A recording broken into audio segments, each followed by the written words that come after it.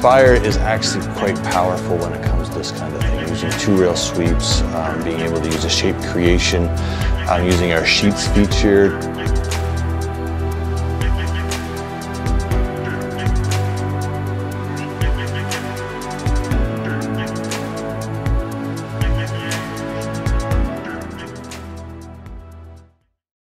Hi everybody, welcome to Vectric User Group Meeting 2023.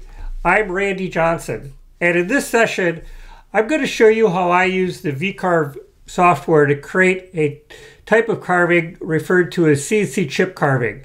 It's actually an adaptation of traditional authentic hand chip carving, which has been around for centuries or even longer, which is done with a knife and of course by hand. As you can see in the picture, the chip carving has a look very similar to V-carving, and so several years ago I started adapting it for CNC as well.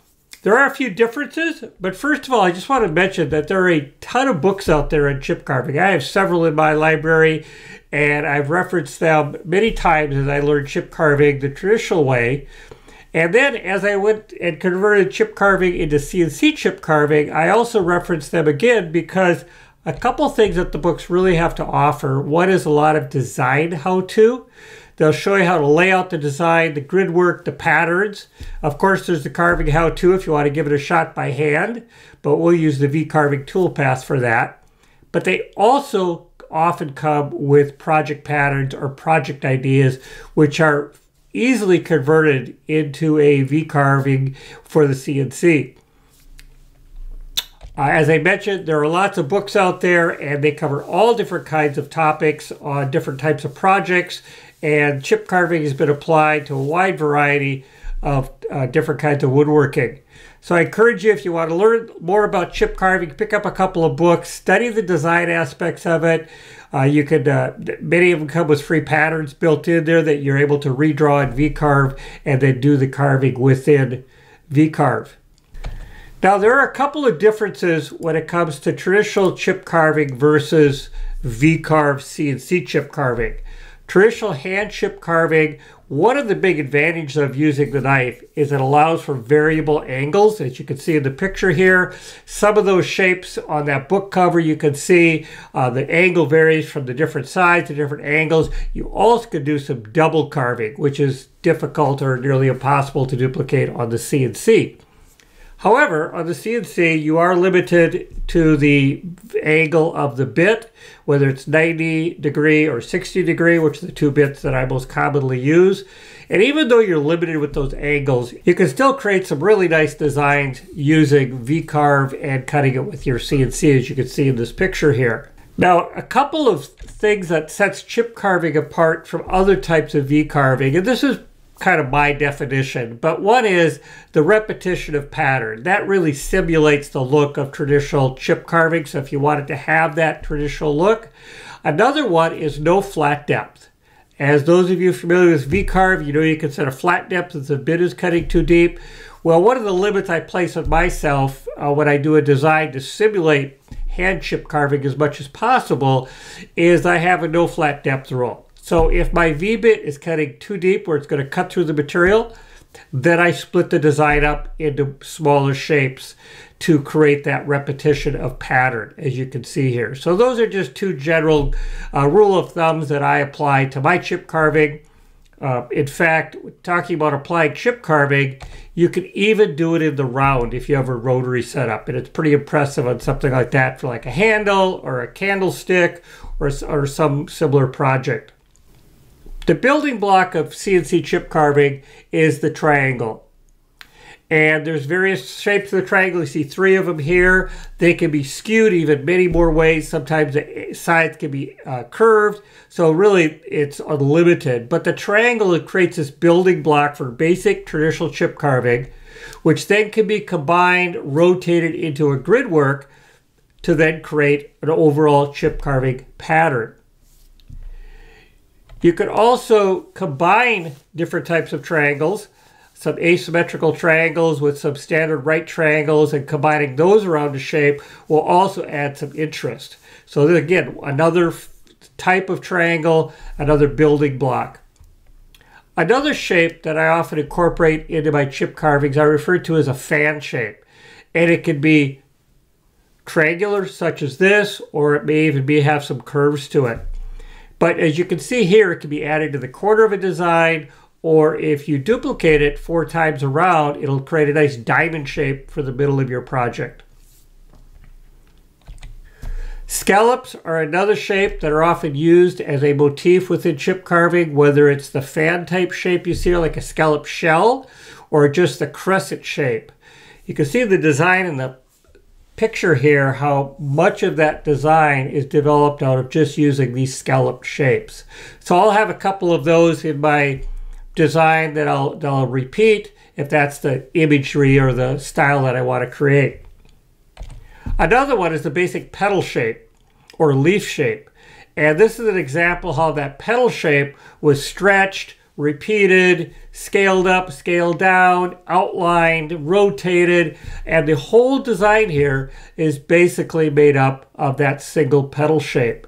So it's important when you're designing, think of the simple patterns, the triangles, and some of these other motifs, and then you learn how to repeat them. And as you practice these, you'll start to create your own designs. Most of what I do now are just create my own designs as opposed to duplicate something and making it very custom to fit the project you're working on. And from there, your projects can develop, and they appear very complex at the end with lots of detail, but because it's V-carving, it carves fairly quickly, and also the layout of these goes fairly quickly as well. I spend probably about an hour, 30 minutes to an hour and a half on each design. And once you get some practice in it, it'll go fairly quickly as well. And they can be very traditional in appearance, something like on the left, or you can go more contemporary, something like what you see there on the right. Now within V-carving, these are some of the main tools I use. You probably have used lots of these already, but some of these tools lend themselves to doing the CNC chip carving designs because they're built in for the alignment tools, the rotate tools, the copy tools, the offset tools. All these tools are some of them that I use frequently when doing a CNC chip carving design. The other thing that's worth pointing out, as I mentioned, the triangle is the basic building block of doing a single cell of traditional square form chip carving. In this case, I use increments of somewhere between 1/4 inch to 1/2 inch for my triangle size. Now that's totally variable. Some triangles end up much larger, some go a little bit smaller. But I find that this size visually works well on things like jewelry boxes and the sides of small cabinets and such. And of course here, you start with a simple triangle. It can then be rotated 4 times, and then those 4 triangles can then be carved with the V-carving toolpath. That produces this knife edge on the top edge you see there by the red arrow, which is very traditional type of appearance for chip carving. Typically, the craftsman doing it by hand, and the real skill here is that that knife goes right along that edge, goes along the side, along the other edge, and out comes this triangular chip of wood. But to get that ridge nice and straight does require a lot of hand skill. Within CNC, I have found that this ridge, this knife edge, sometimes chips out when I go this route. So I've actually adapted a new style for my own work, which I find works well. I actually add a little flat on that area. And the standard that I use is 0.03. It's a little over, it's about 1/32 of an inch. And I'll sometimes increase that to 0.05 and maybe go a little smaller, but I'm usually in that 0.03 to 0.05 range for that flat edge. What I like about it is, first of all, with the CNC, it prevents that knife edge from chipping out. And secondly, it actually adds a little flat area that helps to reflect the light and increase the interest to the design. And like I said, it's just kind of become my style for when I do chip carving. And here you can see the whole grid work put together. You can see how that little flat area adds a little more light reflection on that surface and kind of makes the triangle carving stand out even a little bit more, I feel. One other detail I like to add to a grid work such as this, and you'll see me use this along the way, is a small V-groove detail around the edge. And again, I found that about 1/10 of an inch for that seems to work well with either a 90-degree bit or a 60-degree bit, but it kind of frames the setup. Now, as I mentioned earlier, design time on most of these projects, like a jewelry box lid or a little novelty box of some sort, is about an hour plus or minus, a half hour maybe. And cutting time also is about 15 to 30 minutes. It goes pretty quick because all the designs you see here, it's a single bit setup, whether it's the 45 or the 90 degree or the 60 degree, it just takes one bit to do the cutting. Now, a couple of things I've learned about the type of wood is that a tight grain wood works best. So I prefer cherry, maple, walnut. Those are three of the woods I commonly use. Sometimes pine, but pine can be iffy because some of the grain is real soft, some is really hard. Surprisingly, basswood, which is the traditional wood for hand chip carving, does not work very well for V carving because basswood tends to get really fuzzy when you carve it with a V bit. I've tried it several times, and this is true of several different types of wood. So you'll have to experiment a little bit because even some types of, say, cherry or walnut, you can get a piece of cherry or walnut which for some reason when you're cutting it on the CNC, it just wants to fuzz up. So even within the same species, you get some of that fuzzing. But basswood in particular, even though that is the traditional wood for hand chip carving, I found it does not work very well for CNC. So with that, let's go ahead and hop into the software demo. And I'm going to do an actual design for you with the remainder of this session. I have a file already set up here and prepped with some motifs in it, some design elements that I frequently use. This is something that I'll often do when I start a file, just bring over a previous file that I've worked on, save out some of the elements that I like. Two reasons. One is it saves design time. I can copy them into my design. It's also a visual reminder of the kinds of elements I might like to use that I've used before. For this project, I'm going to use it's set up at 10 inches by 10 inches, which is a average size for many of the projects that I carve. I'm setting the Z at the surface, of course, because that's the best place to set the Z when you're doing V carving. And then I'm putting the XY datum to the center of the project. I highly recommend this because when it comes time to do rotation or diameters, it's really nice to work off the zero datum at the middle. And you'll see this as I lay out the design. I'm always able to reference that middle point of my project and keep everything nicely centered. So for this design, I'm going to do a circular design in the middle of this, and then we'll do a border around the outside. So to start out with, I'm just going to create a simple circle in the middle. Let's set up the center point at 0, 0, and let's give it a diameter of 1 inch and click on Create. And there we have our circle right in the middle. Now I want to divide this circle up kind of like a pie shape. So I'm going to take my Draw, Create Line tool, zoom in on this, and then I have my snaps up above here. I have my Smart Snap as well as my Geometric Snap, and I'm going to click at the top and at the bottom, hit the space bar to break that line, and then close out of that. I have this single line, and then I'm going to use that line and go into the circular copy tool. I want to set up the rotation center to 0, 0. It's already there, so we're okay with that. I want 3 copies of that line because I'm going to rotate that all the way around. That'll end up giving me 6 pie shapes. So let's group those copies, or actually let's ungroup those copies and click on Copy. And there we have our 6 pie shapes or triangular shapes.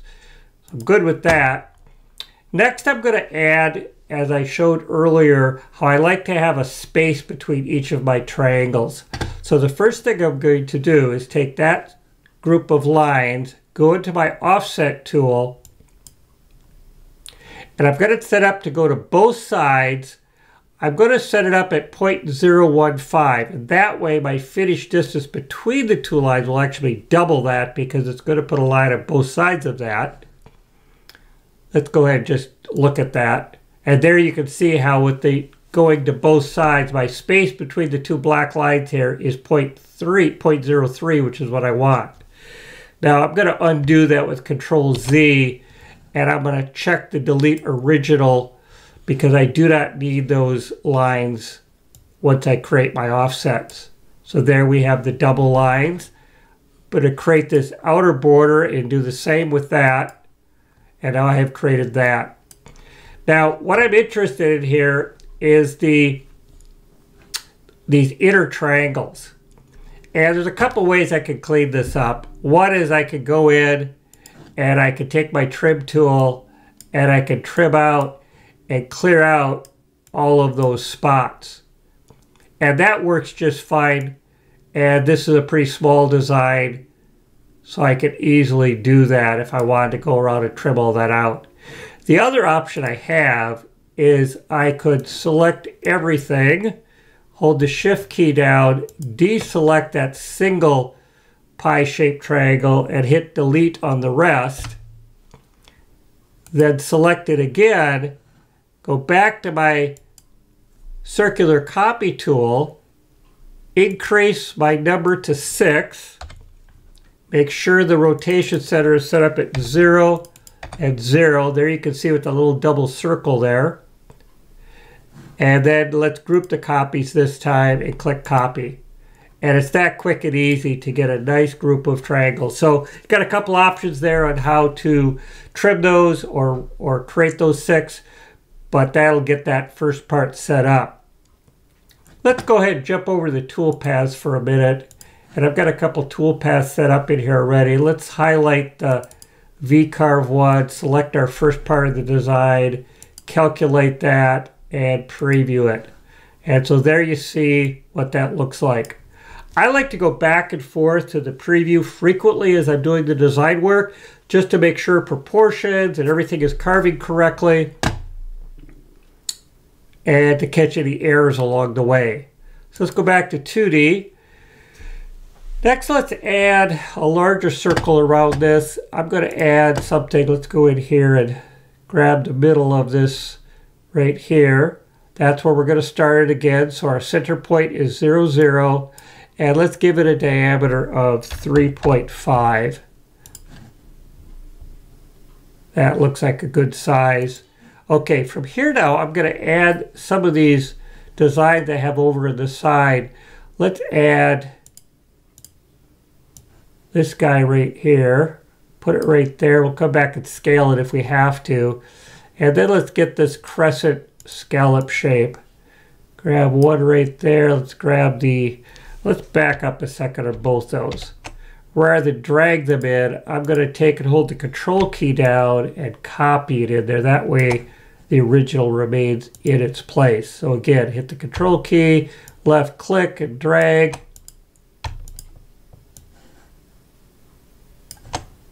Grab that one, drag that over. Okay, let's zoom in and do a little scale work on this. First thing I want to do is to make sure that's centered on the drawing. So I'll click on my alignment center, and that just clicks it over a little bit. Let's take and bring that down a little closer. And let's center that one as well. Center this larger one. And then let's select all those. And let's go back into the circular copy tool, and we're going to do the same 6 rotation. Now we always have to make sure our rotation center is set up at 0. And let's go ahead and try this. Okay, the small one looks pretty good, but I'm not interested in having those large ones overlap. So let's undo that. Let's grab this one and let's resize this one. Let's go into the Set Size tool. And let's take that down to about 1 1/8 wide. And let's maybe make it just a little bit taller. See how this looks. I like that shape. Let's just check this. I want it to be a little bit smaller too. So let's make the width on that one 0.6, and let's make the height half that, 0.3. Okay, that looks pretty good too. Now let's take and bring those down a little bit. Bring this one up just a little closer. Maybe bring that up just a little bit. Let's highlight those three and rotate those around the center again. Make sure the rotation center is set at 0. Okay, we're still a little bit large on that, but here's something we could do. Let's take and move this one up. And let's move this one up. And we might even be able to increase the height on this a little bit. Let's see how big this is. Yeah, let's make that a little bigger. Let's go up to about, let's scale that, both the X and the Y. There we go. We'll fill that space in with this plant shape. And now we'll rotate these three again. And there you see what happens when you don't have the center point. Very interesting design, but it's not going to work for this. I need to undo that, set my center point at 0, and click again. There, now the points aren't touching. That layout, I like that. We'll stick with that. Close out of that. Let's go back into our toolpath. Hold the Shift key down, and let's add that new group of vectors. And let's preview that, how that adds to it. It's looking pretty good. Let's go back again. Now I'm going to add one of those little V dividing lines I mentioned earlier. So I'm simply going to select that circle, go into the offset tool, go outward, and let's add that 1/10 of an inch offset like that. Now I'm going to select this one, and now I'm going to add another little border, but this time I'm going to use that 0.03. That's one of my standard dimensions before I set my next group of shapes. So let's add that little bit of spacing, and then let's go and add a 1/2 inch to that. Let's hit select new on this one.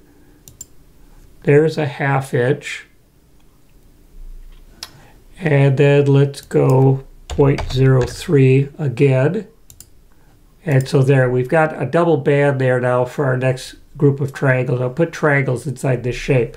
But before we go any further, let's take, and again, let's add in that V-groove border that I added, those two lines. See how that looks? And there you can see that circle adds a nice detail around the outside. Okay, now within this band, which I made about a 1/2 inch wide, we're going to add some triangles, much like what we did in the pie shape, but it'll be out in that area. So to start with, I'm going to add a straight line from here to here, click off, it's snapped in there, and then I'm going to use the rotate tool, and let's use coordinates. And again, 0, 0, so it rotates on the middle of our shape.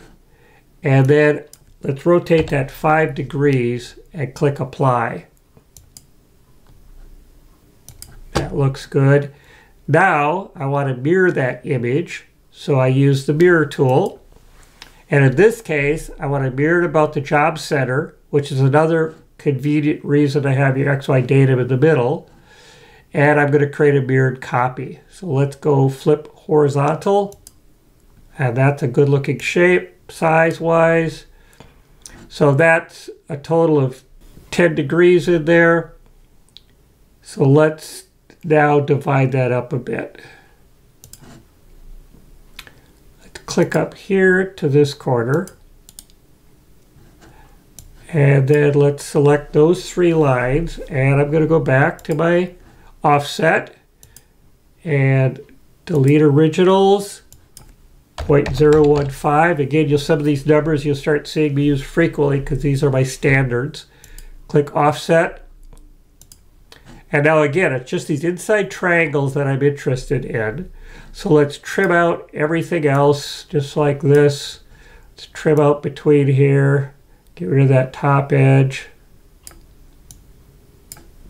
Actually, I want to back up something here. Let's back all the way up. There.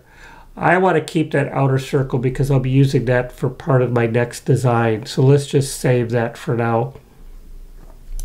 Let's just click off like that. Get rid of that edge. Go over here and clean up that edge and down around here at the bottom.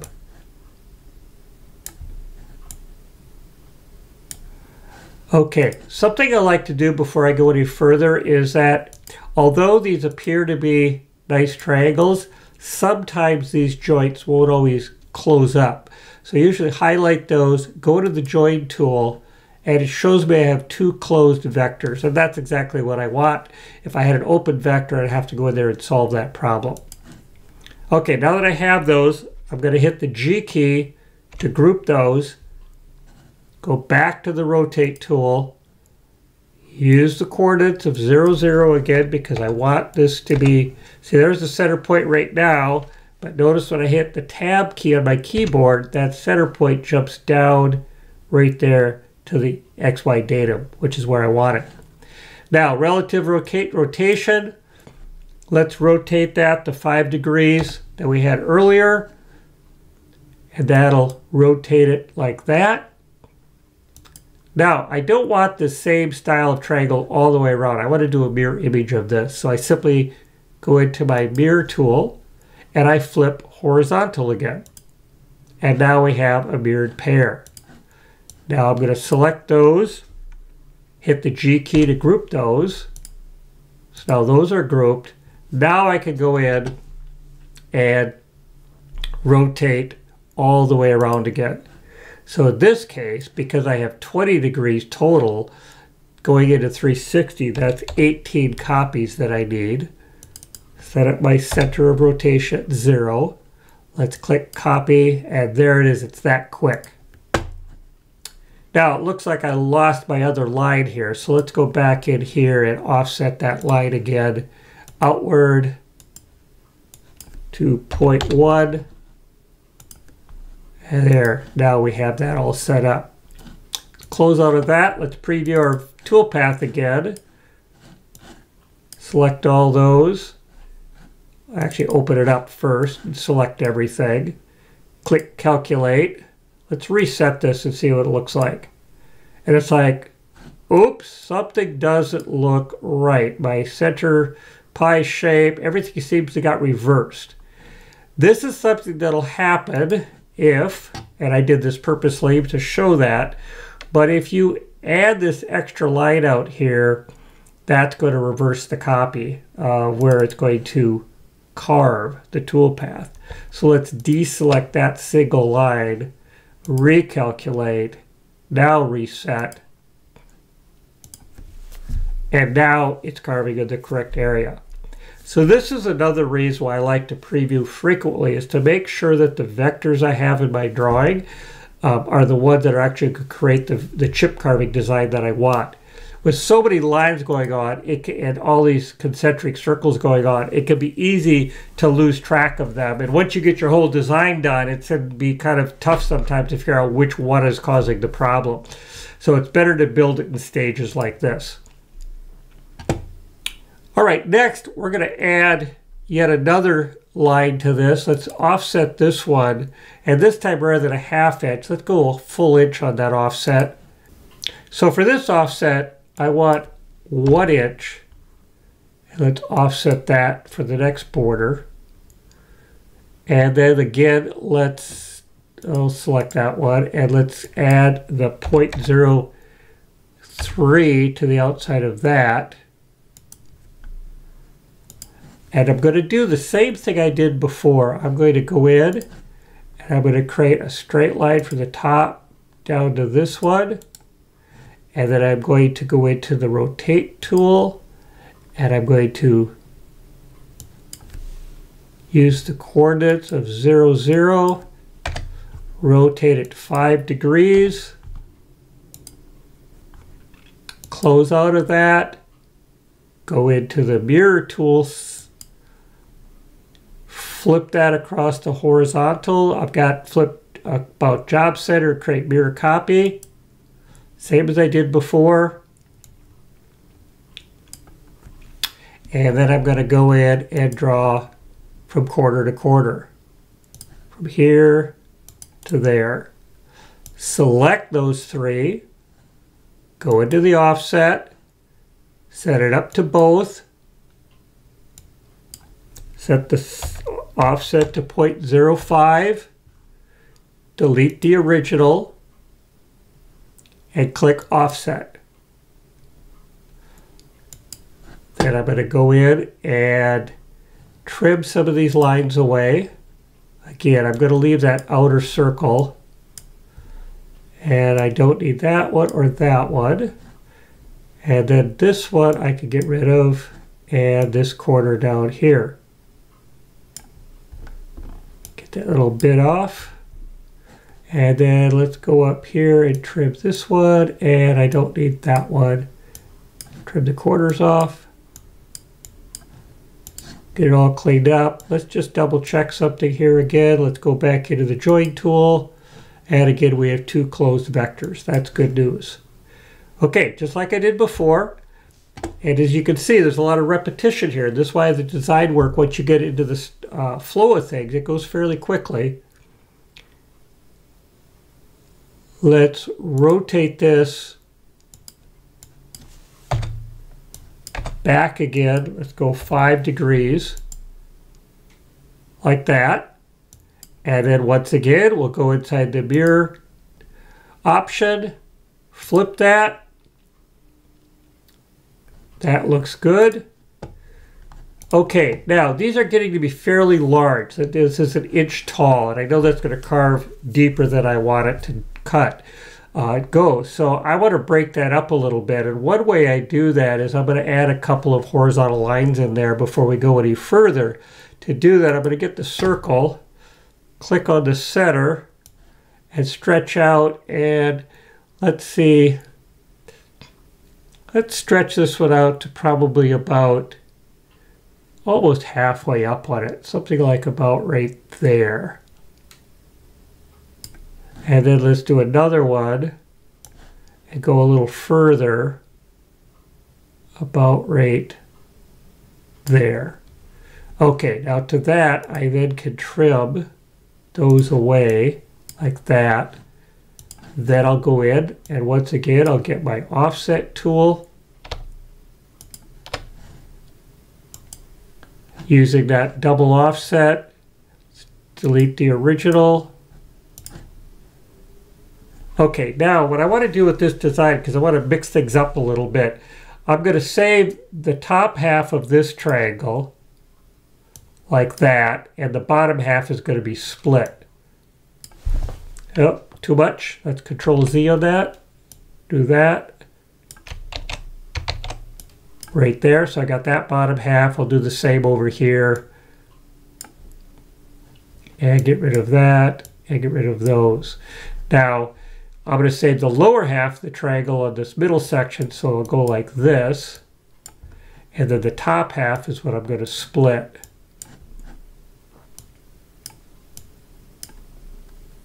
So now we have that set up. Now I want to mix this up even a little bit further. So I'm going to actually delete these, not that much. Oh, look, see right there, there's a connection line. So I need to remove that. And it did too much. So let's see what's going on. Let's try it again. Okay, so this is something that happens sometimes. It'll delete the whole object. So in a case like that, I go into Node Edit with the N key, and I can see that. Let's grab that and see. Okay, so that is that section. That looks good. Sometimes, Okay, there's a little bit of a trim spot there. Let's try trimming off that little bit. Okay, that's gone. And you see that one's not connected. So that's the problem right there. So let's hit the N key and zoom in close. And I'm just going to drag that out. There we go. That'll work for that. And now I can trim that little piece. And I should be able to trim this connection off. There we go. So usually when you end up with it deleting too much, something's going on with the lines. Sometimes you can see that they're not touching like that one. And other times you can't really tell. So sometimes you have to break it up a little bit more and sometimes even redraw it. But usually you end up getting what you want after a couple of extra steps. Okay, now I now have that shape. Let's take and select all of that and group it. Go back in. We're going to do the same rotation setup as we did before. All becomes very repeat. There we go. Now I am going to, for ease, I want to add some design element inside here, but I'm going to rotate this back a little bit. So let's go back on that 5 degrees. Do another 5 degrees. There we go. And let's build on, let's add another leaf model in there. So this little plant, let's add that little shape. And let's scale that down a little bit. Let's take that down to about height of 4. And you know what? Let's make it a little bit wider. Let's unlink that. And let's make it maybe just, let's go 0.4 wide also. That looks pretty good. Okay. Maybe just a little bit wide. I'm going to go back and I'm going to just shrink that down just a little bit. Let's go 0.3 on the width on that. There we go. Okay, now I can take that, go back into the rotation tool. Everything is all set up except the center point. Click copy. And once again, it's copied itself all the way around. So let's go back in, taking a look at the VCarve setup. Again, we want to make sure to deselect that outermost line. Everything else there should be good. We'll click calculate. And let's reset and preview. And there it's coming together. Everything is carving out as planned. Let's go back to our main view here. Now I want to add another one of those little offsets of 1/10 of an inch. So I'm going to go back in my offset tool, outside 0.1. I have that. Okay, let's do a quick preview of that. Calculate that, preview, and there we've added a nice little detail ring around the outside. Okay, now I'm ready to go and add some extra detail to my, I'm going to add a border around this next. So for that, I'm going to use a shape like this one right down here. And that triangle is created much the same way as all the rest. And I'm going to use this tool here called Copy Along Vectors. So I need to create a vector first. So for that, I'm going to create a square in the middle, again, using the center point as the anchor point. Make that 8 by 8 and click Create. Now I know that this setup I have here is built on a 1/2 inch block, including the space in between it. So I could use that as a measuring amount to go all the way around. So a 1/2 inch into 8 is, of course, going to be 16 times. And 16 times 4 is 64. So let's use this copy along vectors. I'm going to select the object to copy, followed by my vector to follow. And I've set it up here at 64 copies. Click copy. And it spins it all the way around. Let's go ahead and select all those.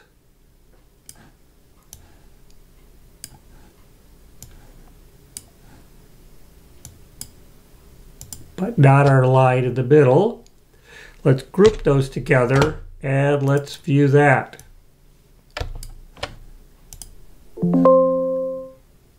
Okay, so we're getting this error message.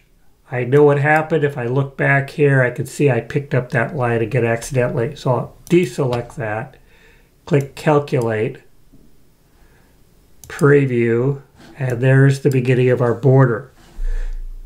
Okay, so now let's go and take that line and offset this line by 1/4 inch to give us another border line. So let's go 0.25, select the new, and that gives us right out here at the outside edge. Let's offset that one by 0.015, and let's delete the new one. There we go. And then we'll go the 0.1 from there.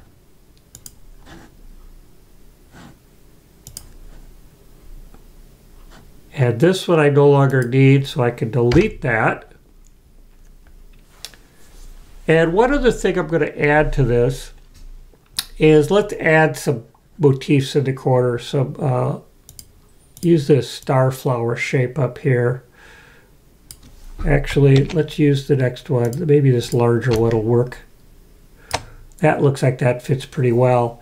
Now to position this nicely, I go inside the Move Selected Object tool, and I'm going to do an absolute setting to the center. And let's even this out at exactly 3, -3 in the Y and +3 around in the X and +3 in the Y. That just tweaks a little bit. So now I can take that and also use the copy tool, and it's already giving me a rotation center of 0, 0. So I'm good there. Let's do 4 copies and spin those around. And there they are. Open up our toolpath, calculate, reset, and let's preview everything. And there's pretty much the completed design. The last thing I'm going to do on this is add a little chamfer to the outside. So let's go in and add another rectangle, and let's make this rectangle 9.5 by 9.5. And I have a chamfer toolpath already set up, so I simply need to select that, click Calculate, Preview, and we have a nice little bevel all the way around the edge. So there, that design work took about 35 minutes. I know I moved along pretty quickly, and I did have some of the designs already set up. But that's part of the object. If you have some of the information already set up, you could go from some of those formats and then using some standard procedures of the copy, the rotate, the offset tools, and it all becomes pretty quick after a while. And you can create your own custom designs and whatever added detail. Now, this is a fairly traditional looking chip carving that can be done on the CNC. Uses a 90-degree bit or a 60-degree bit. I typically use the 90-degree bit when the triangles are a little larger. If I get with smaller triangles, then I'll drop down to the 60-degree bit. And there's nothing to prevent you from mixing too. If for some reason I wanted these flowers to be the 60-degree bit and the details in the middle to be 60-degree, but everything else to be 45 or 90-degree, that's fine. Then you could add 2 bits to the setup. But again, the bottom line is it goes fairly quickly to do the design work. It makes a nice complex design for a surface, and the carving of it on the machine goes fairly quickly as well. Typically, like I said, around 15 to 30 minutes, maybe 45 minutes for a pretty complex one. So I hope you found that helpful. Give it a try in some project you have coming up, or just do a practice shape and put it on your shop wall. This is Randy Johnson. I hope you enjoy the rest of the sessions.